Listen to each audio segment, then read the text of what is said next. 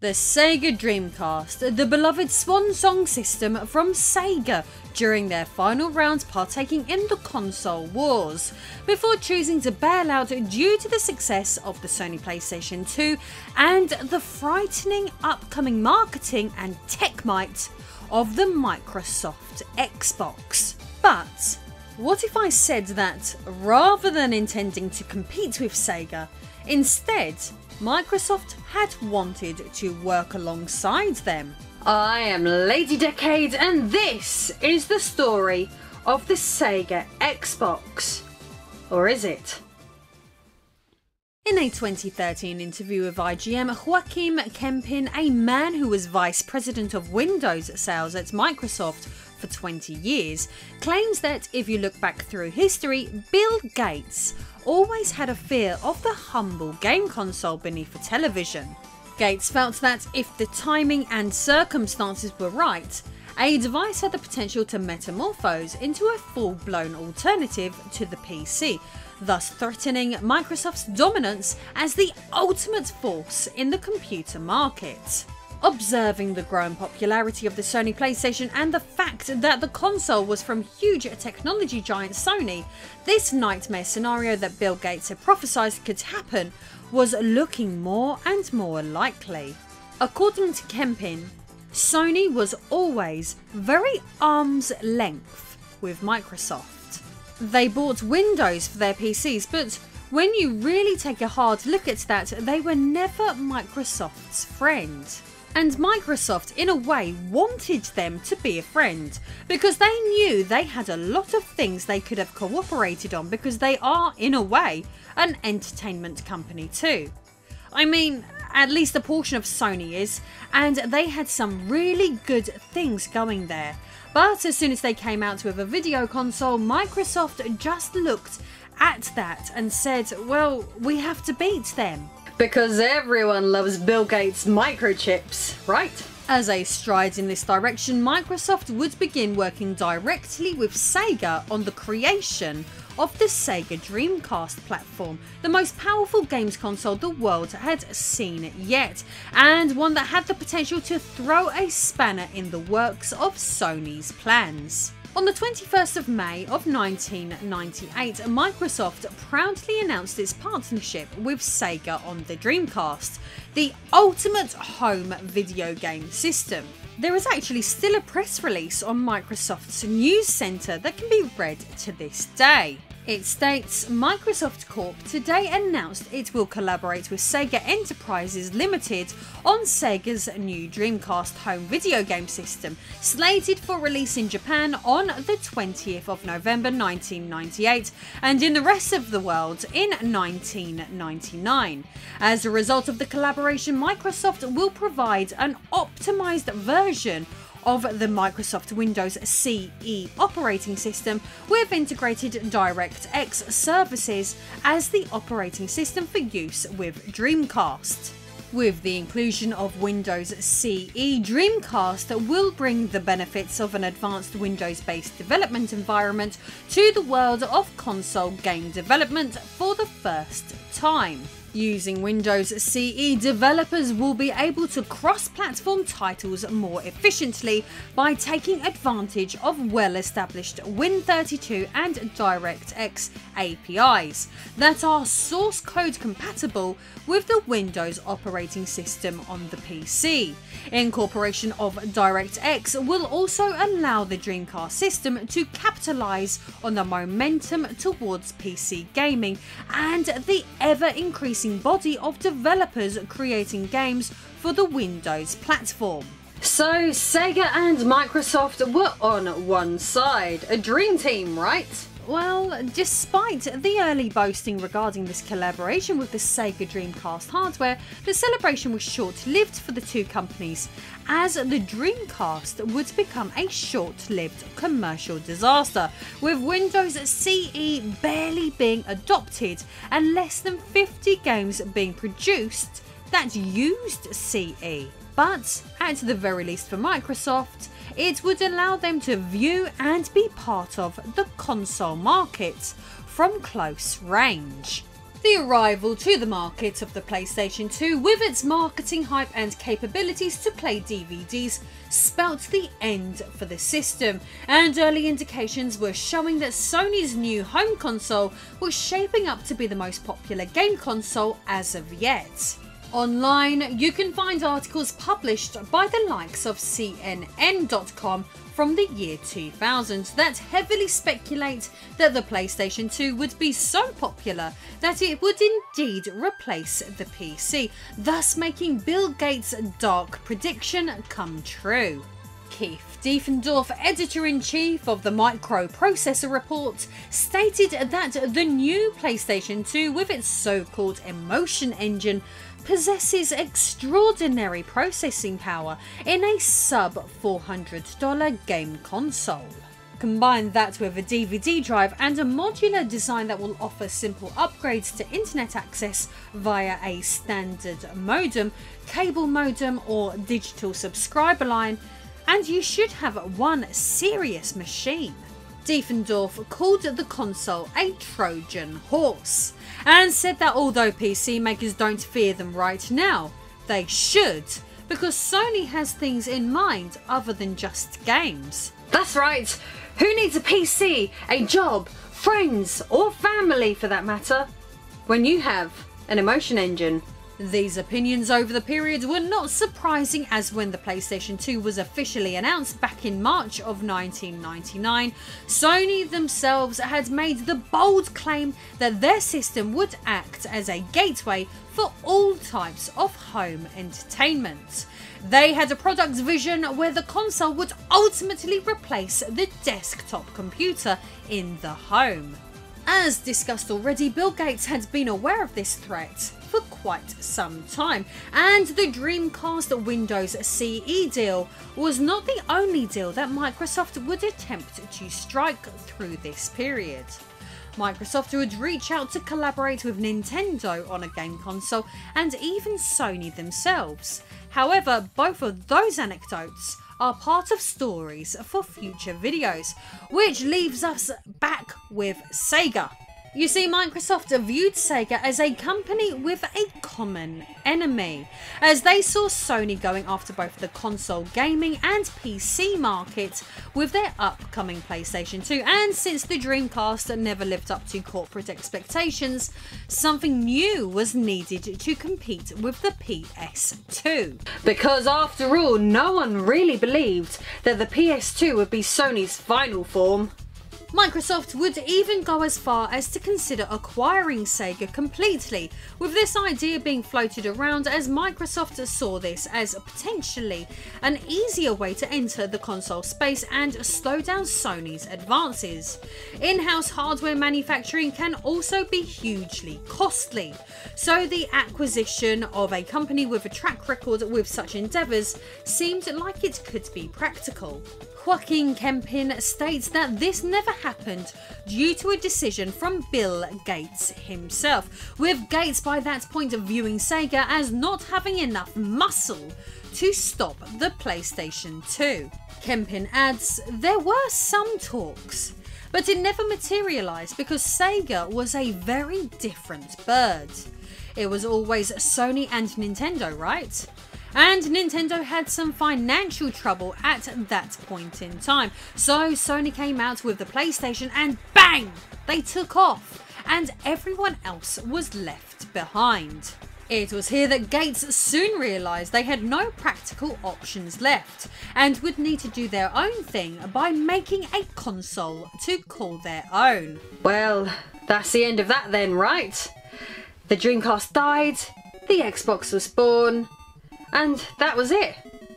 Except it was a bit more nuanced than that, with Dreamcast sales diminishing and Microsoft announcing that the Xbox was on the way. Sega chairman Isao Okawa would visit Microsoft headquarters to push his agenda for a collaborative hardware idea of his very own.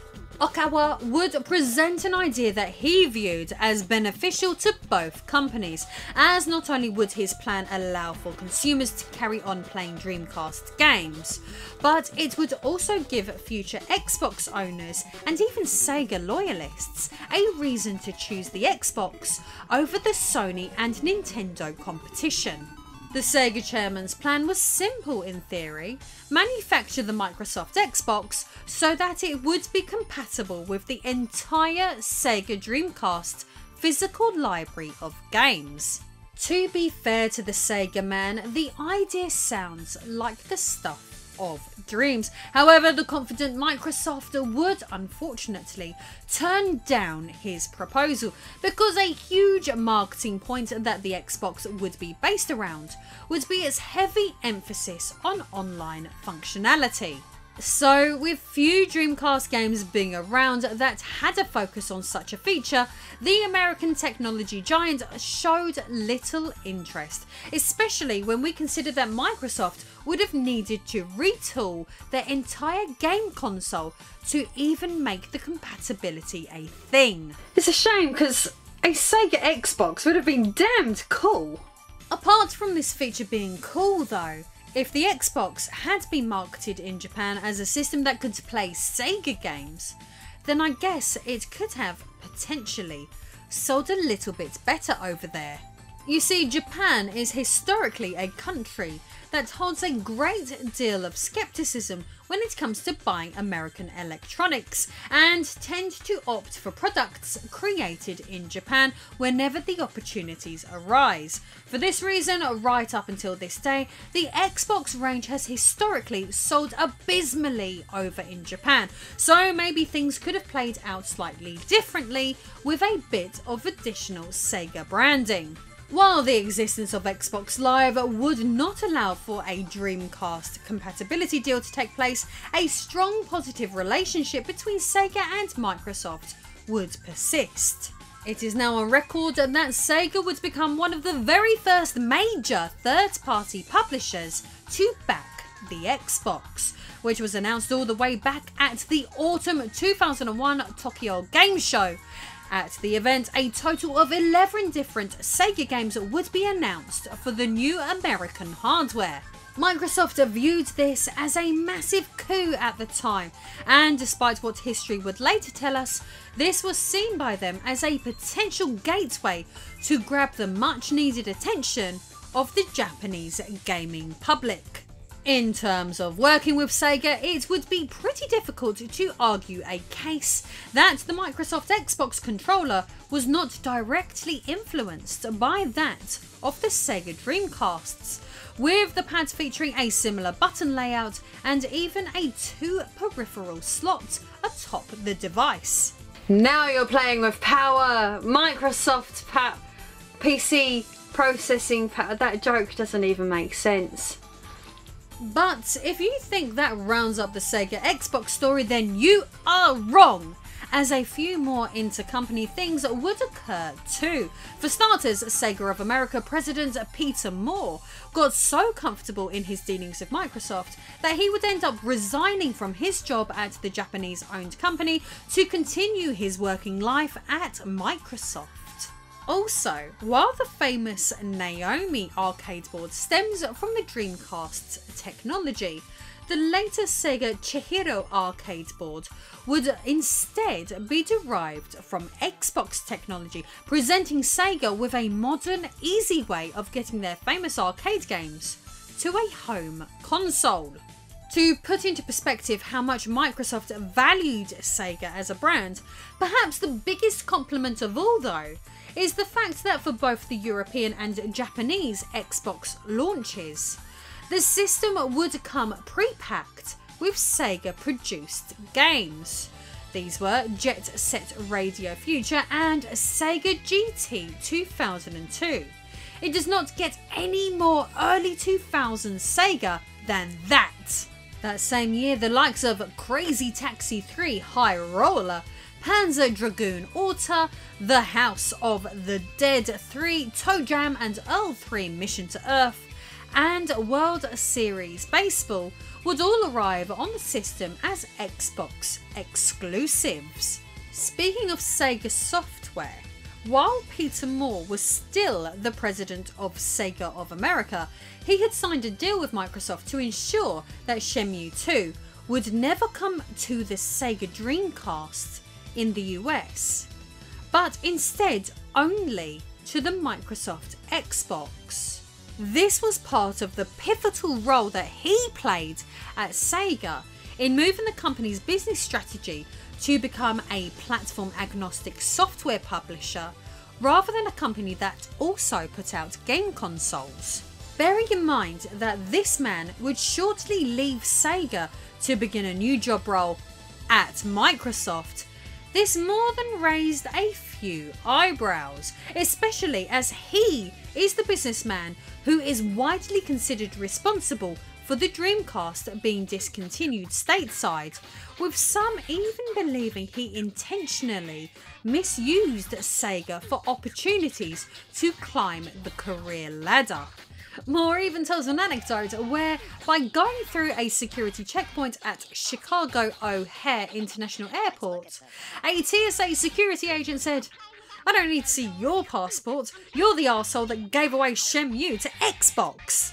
All of this aside, due to the early links between the Xbox and the Dreamcast, many view the Xbox today as the spiritual successor to the Dreamcast, or even the Dreamcast 2, if you will.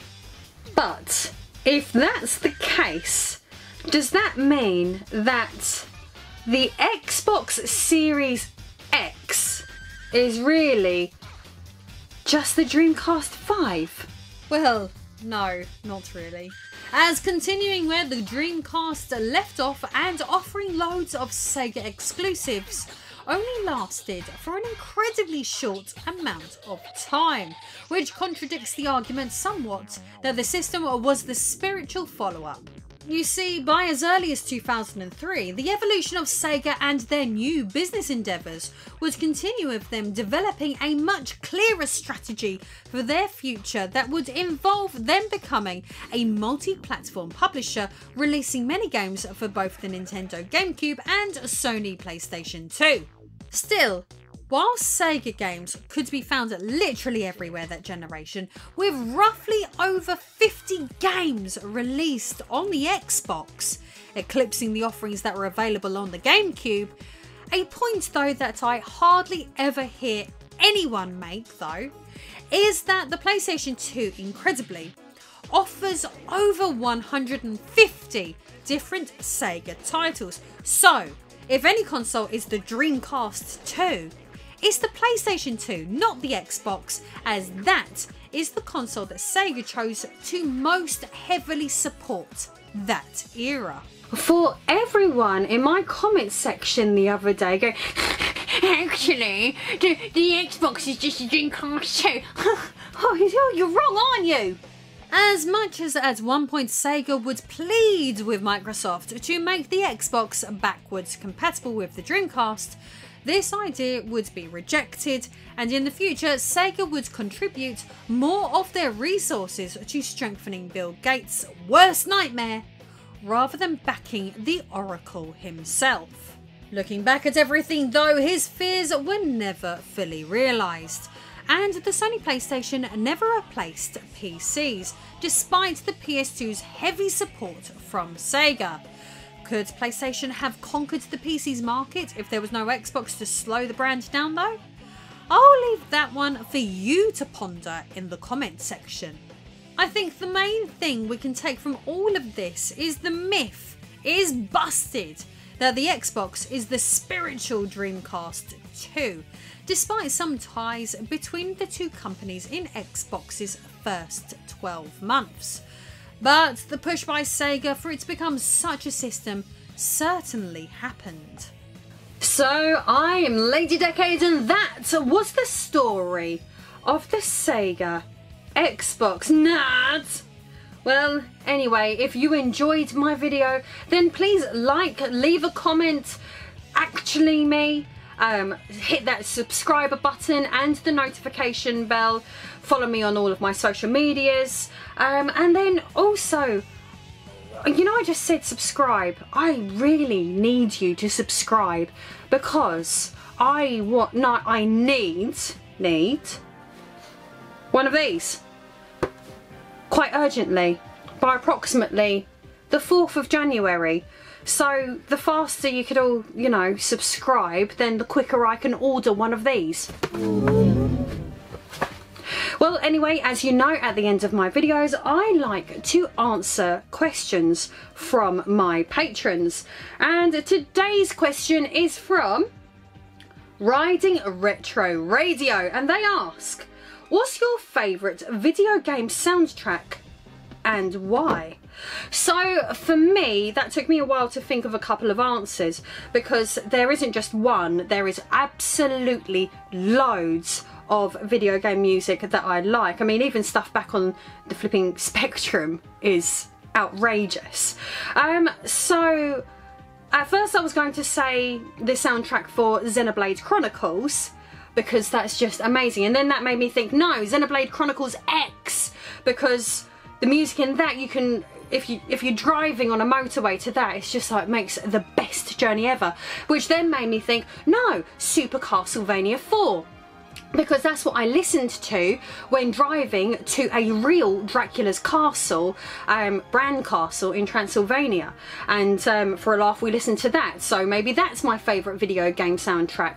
But then I just thought it would be easier to cheat and say that the soundtrack to Smash Bros is my favourite, because then that just encompasses basically everything that I've just said, apart from the Spectrum music.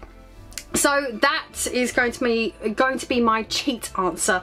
But if you're going to twist my arm and demand a straight answer, then I'm just going to irritate you all and say Final Fantasy VII. Alright? See you all in the next video. Subscribe. I need one of these. Goodbye.